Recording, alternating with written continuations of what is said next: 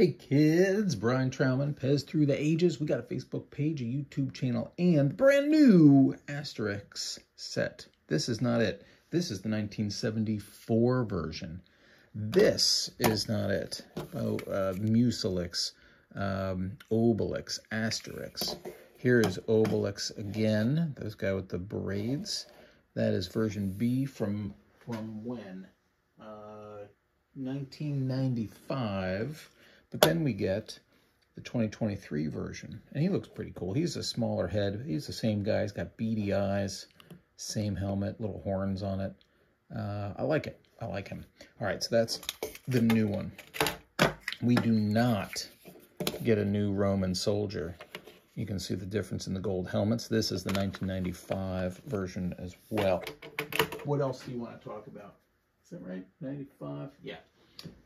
Here is the 1995 Asterix version, but here he is, smaller head, same kind of helmet, nice look to him, from 2023. And then we do not get, do not get another Mucilix, but instead we get Idefix, the dog. He's pretty adorable. So we go from 74 to the 95 ones I just showed you to these guys. Let's get the crazy expensive ones out of the way so I don't accidentally knock them down. And then we can talk about these. All of these three are 7.5 China stems. They all have some pretty French or Belgian stuff here on the back of their hats or helmets or hair or heads or what have you. And let's move them back so you can see the whole picture. And then we don't have anything else to talk about. These are pretty cool.